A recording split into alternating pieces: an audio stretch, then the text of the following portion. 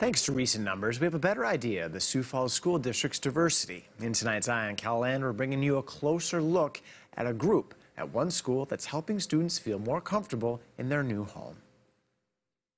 We introduced you to Roosevelt High School senior Kiara Casillas Carrillo last month during this roundtable discussion for National Hispanic American Heritage Month. She, along with fellow Roosevelt senior Janet Constantino, started a student group called Latinos Unidos last year, which translates to Latinos United.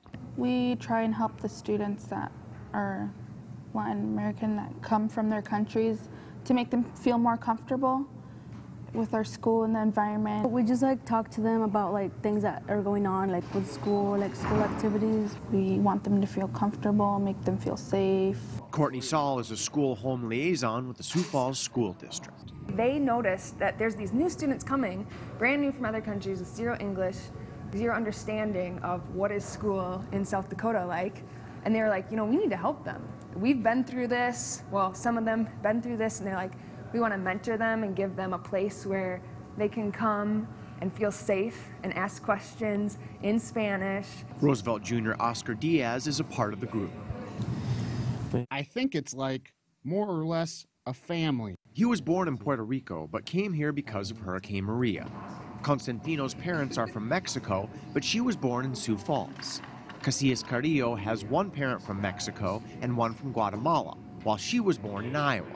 This diversity is reflected in Latinos Unidos. They all speak Spanish, but the diversity just within is extreme. We have Colombia from Puerto Rico, Guatemala, and so there's so much diversity just within our group that it's really good to come together and kind of talk about those differences and similarities and how we can all help each other.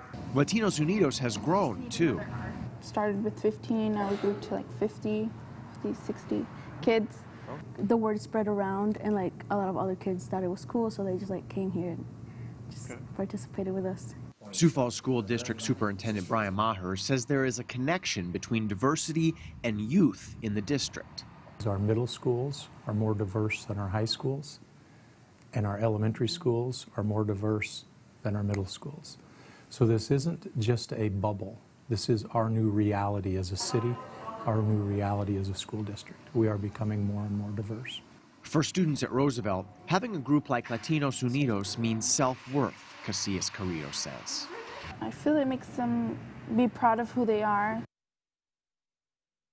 Check out this story at KELOLAND.com, where we will have a breakdown of students' different ethnicities in the Sioux Falls School District.